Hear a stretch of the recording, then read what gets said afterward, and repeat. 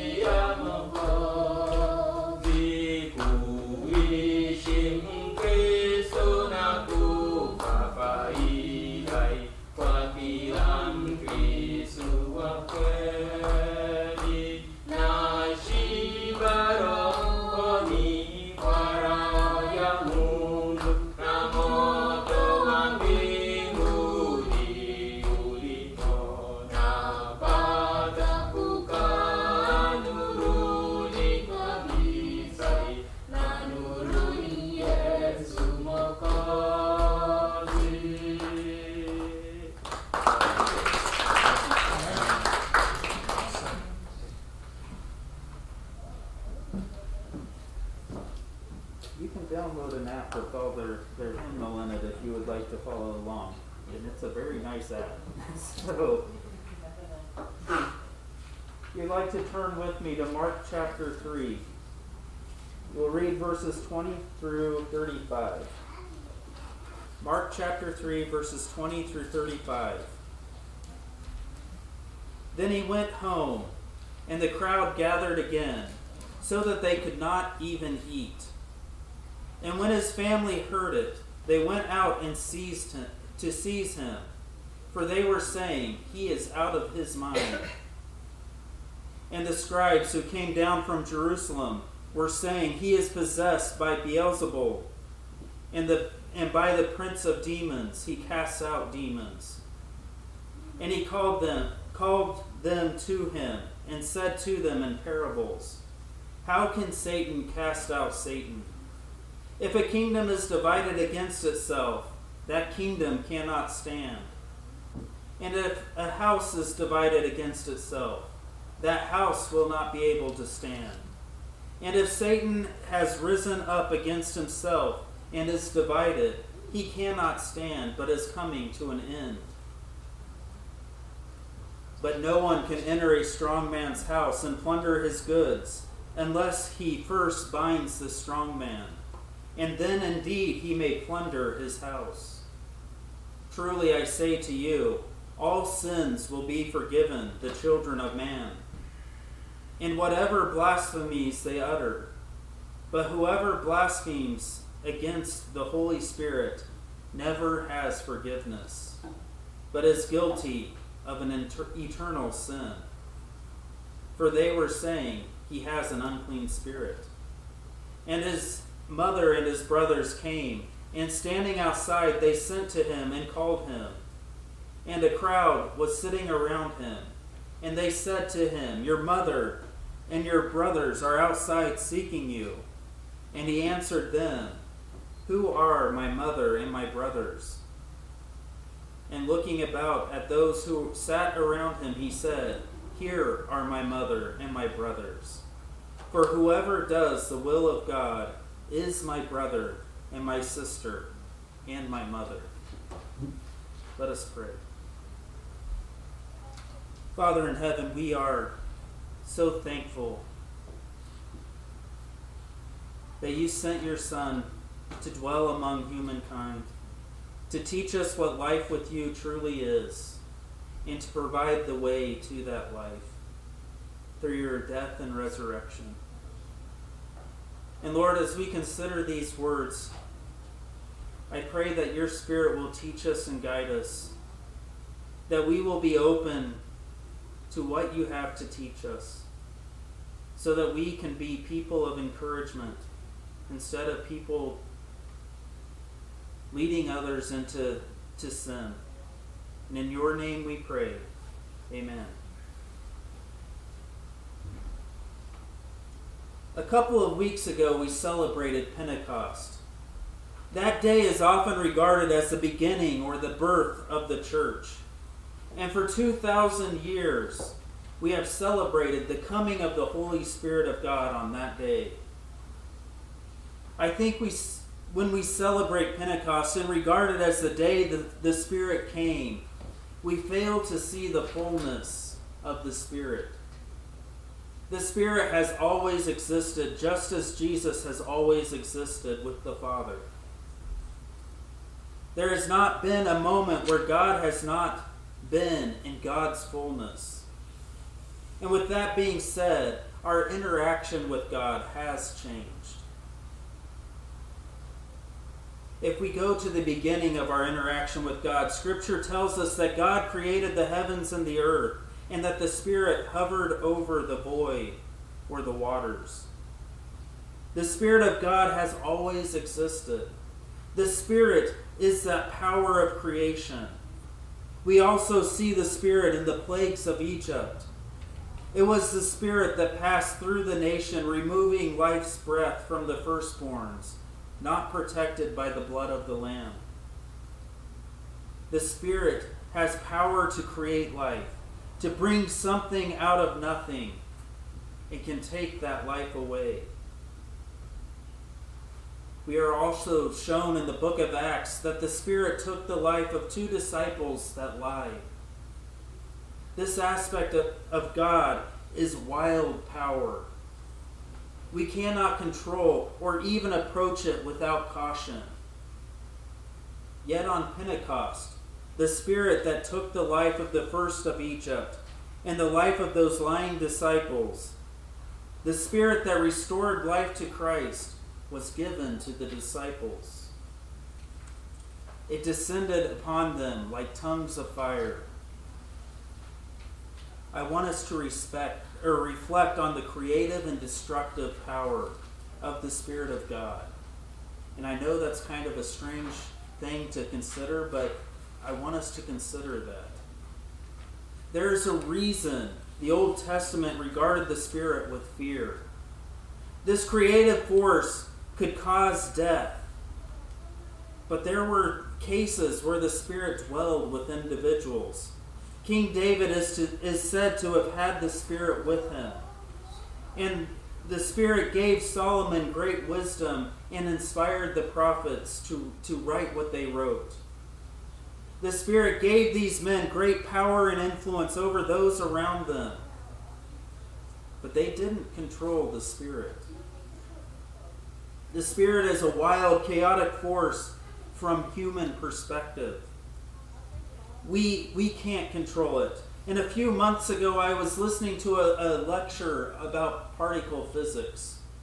Yeah, I'm a nerd. I listen to things like that. And it described the quest within science to find the singular particle that makes up all of matter. Because they keep finding something smaller, something more finer that builds something else. So they keep searching and questing to find the singular, unbreakable particle. And to do this, they break down these larger particles in something called a particle collider. Great big machines built in mountains that spin particles around at amazing speeds, and they crash together, and who knows what happens after that. Science is a tool we use to explore. But when exploring these particles, some people are afraid of what they might find. When an atom is split, a massive amount of energy is released. This release of energy has been used to prove military might over nations. So as we explore these particles, some fear that we will release something even worse than the atomic bomb that will destroy the world as we know it. And they have a point. I understand their point. But this gives us just a glimpse into the chaotic, creative power of the Spirit. If the discovery of the Spirit's building blocks can release that amount of energy, imagine what the Spirit itself is capable of. I don't claim to understand anything about particle physics. I listened to that lecture and I didn't retain a whole lot other than, wow, they found a lot of really small particles. And I don't even know how they say that they claim them, but they figured it out. And I trust them because I don't want to do that research. But I can understand why there's a draw for those people to research that. And I also understand where the fear comes in. The Spirit is a wild power, and we must approach the Spirit with caution. C.S. Lewis, in the children's classic series, The Chronicles of Narnia, illustrates Jesus as being the lion Aslan. And when the children ask Mr. and Mrs. Beaver if it's a tame lion, the beavers laugh and say no, but he's good. I've always loved that series, and I've read it and listened to it often because I listen to a lot of things while I work. But I do struggle with the image of Jesus as an untamed wild lion. I understand the reasons behind it, but children didn't fear Jesus. They wanted to be with him. And Lewis fans might consider me a heretic, but I think the lion image portrays the Spirit more accurately than Jesus. The Spirit is this creative and deadly force, wild and untamed, and yet it dwells within us. The theology of the Spirit is that through Christ, the Spirit is tamed. Through Christ, the power of the Spirit is harnessed and directed.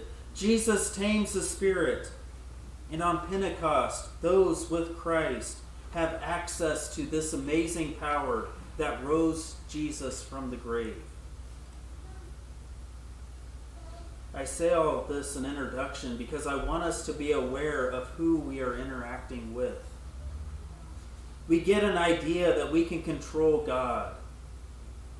And no, we do not control God. We think we understand God, but we don't even understand or even know the smallest particles God used to create all of matter. We're still searching for the basic building blocks. This is how I want us to approach today's passage. In awe and wonder and in caution. Jesus goes home and the crowd is so great that he can't even eat. I've been to some pretty big gatherings, and in those gatherings, eating was never a struggle. Maybe I'm just really good at eating, but that has never been something that I had to struggle with. Which means that this room was so full that people could not eat in their traditional manner. It was a standing room only type of event. So busy that Jesus and the disciples were too distracted to even get a snack. And Jesus' family was also in attendance at this gathering. And the family looked at the crowd and they decided to seize Jesus, saying, "He is out of his mind."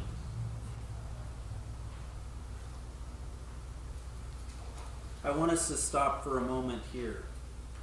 Jesus' family questioned his sanity. Maybe they were meaning that it was unwise to attend a gathering of that size. Who knows? Maybe they had a pandemic going on and that size of a crowd was just going to make everyone sick. We don't know what they were questioning. Or maybe they were questioning his mental state. We are not fully told what is meant by this statement. But one thing we can glean from it is that they are concerned about his well-being. What Jesus was doing was beyond their capacity of understanding. They were simple people from the hills of Nazareth. They were not accustomed to large crowds, and they were not accustomed to one of their own members being at the center of attention within that crowd. We have all been in that sort of situation at some point in our lives where our family questioned what we were doing. When I first announced to my mother that I was sensing a call to the ministry, she told me that I couldn't do it. Her literal words were, "I can't preach because I can't talk." She feared for my safety and my well-being because she knew who I was and who I am. She knew me. She knew my personality. She knew that in my own power I could not stand before people because it wasn't in my nature.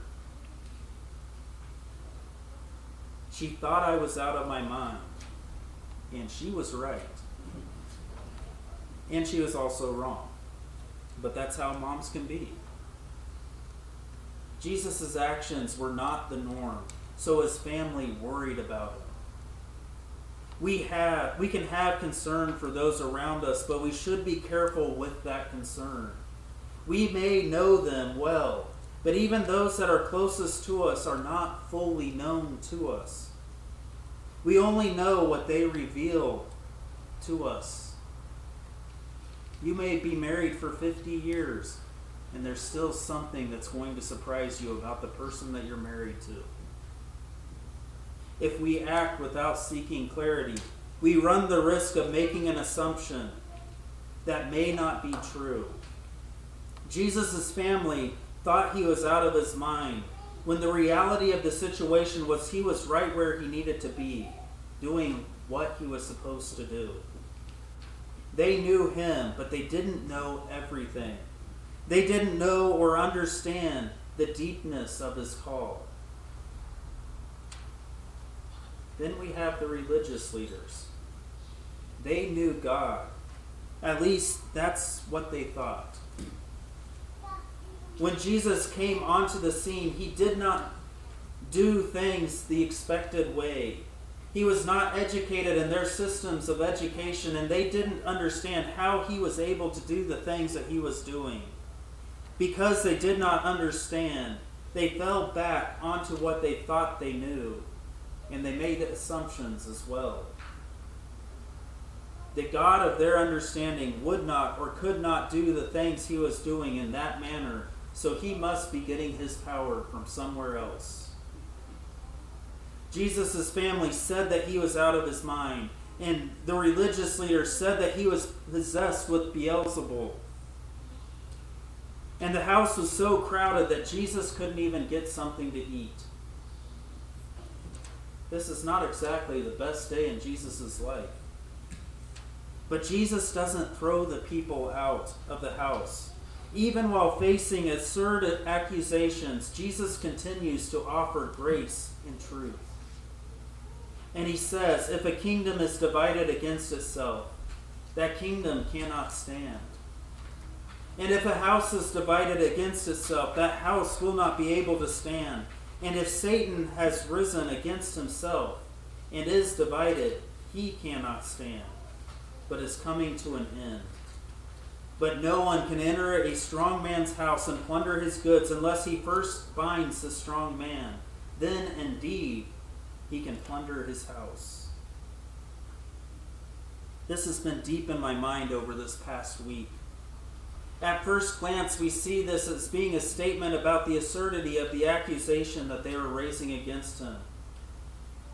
And that is what it's about. But there's more to the parable, just like every parable, than what's on the surface. Jesus is also speaking about division and unity and grace.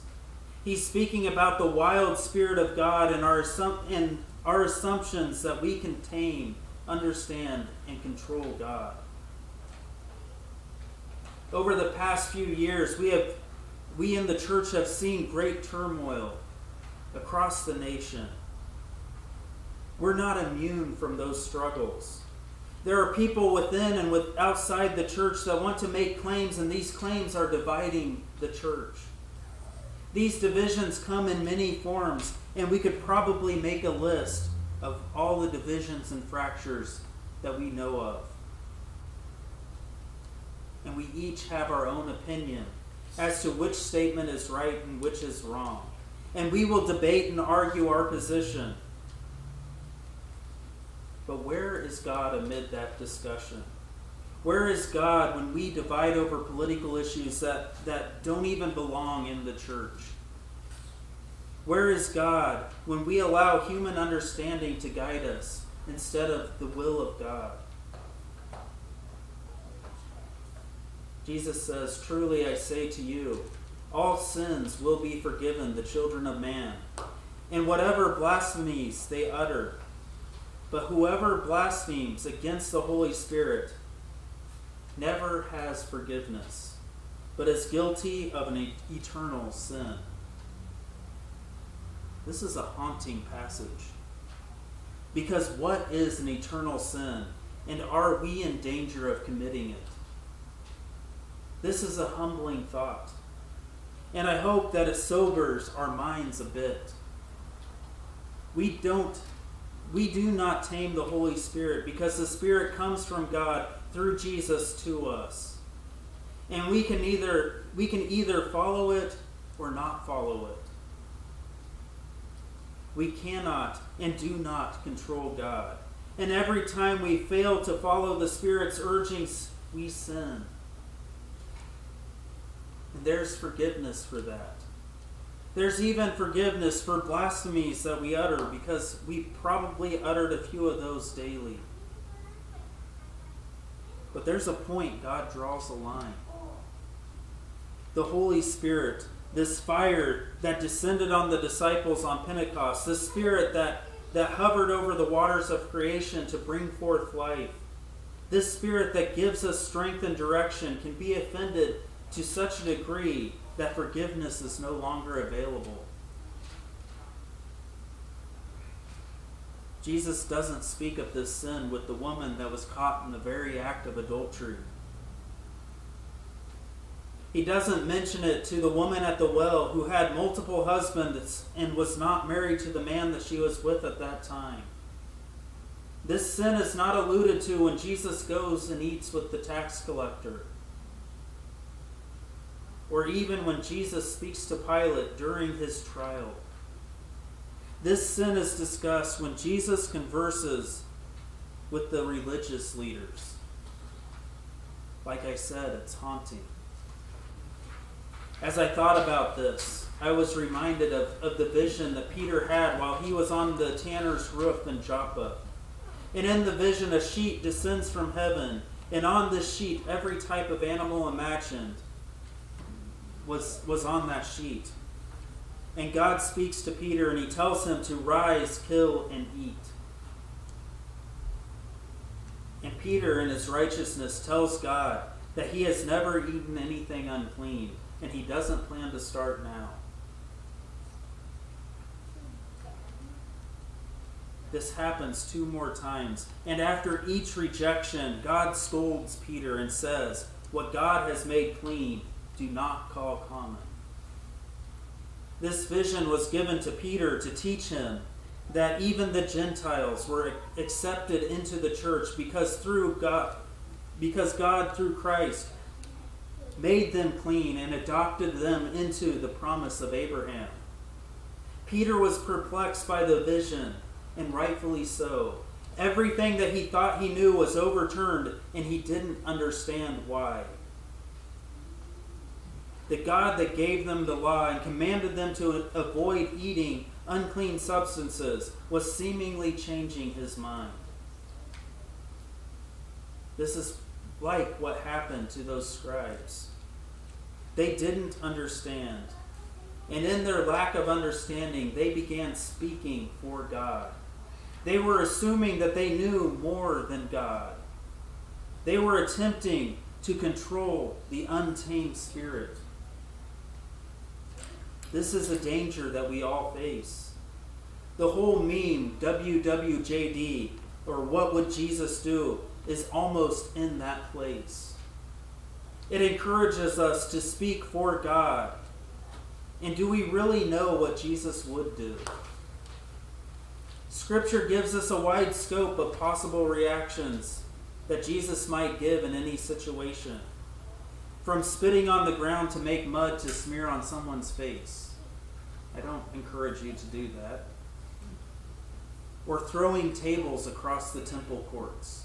Jesus could do many things. How are we to assume what Jesus would do in a situation? We must be careful because the Spirit of God is a wild force that we can't control.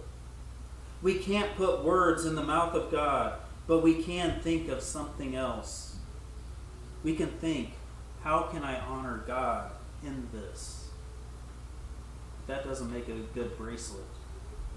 There's too many letters. How can I honor God through the situation that I face? How can I glorify God even through my lack of understanding? How can I encourage those around me to consider God even though they may reject my understanding of how God wants us to live? God's Spirit will do what God wants to do, with or without our input. The Spirit of God will do things that will purposefully do things that will cause us to pause and consider what He's doing. This is not because God wants to trick us or even test us, but He's drawing us deeper into that mystery of who He is. The Spirit of God may bless you, heal our afflictions, give us worldly success, or the Spirit of God may lead us into a place that seems dark and shadowed. What do we do in that situation? What do we do? How can we continue to glorify God even though we don't understand? This is what Jesus explained to Nicodemus in last week's passage. The wind blows and you do not know where it comes from or where it's going. If you are walking through a land of shadows, we can remember where that wind has been. And that can give us encouragement in our lives. Or we can hold tight to that and continue to walk in faith. And when the Spirit leads us to seasons of plenty, praise Him. And when we are in the clouds of unknowing, let us not put words in the mouth of God, but instead let us seek Him more fully, asking what God could be showing us in this place and among these people. How is God revealing Himself through this? And how can I embrace him more fully? We live among many distractions and divisions. We live in a time of history where people long for something to believe. We see it all around us and we're tempted to speak. But let us be careful with our words as we live our lives of faith. Sin can be forgiven, and even blasphemies will not be held against us. But when we speak for God and reject what the Spirit is doing, we're playing with fire. As we enter into this time of holy expectancy and open worship, let us embrace the Spirit and all of its amazing, raw, wild power. And let us chase after that wild wind and live the love of Christ with others.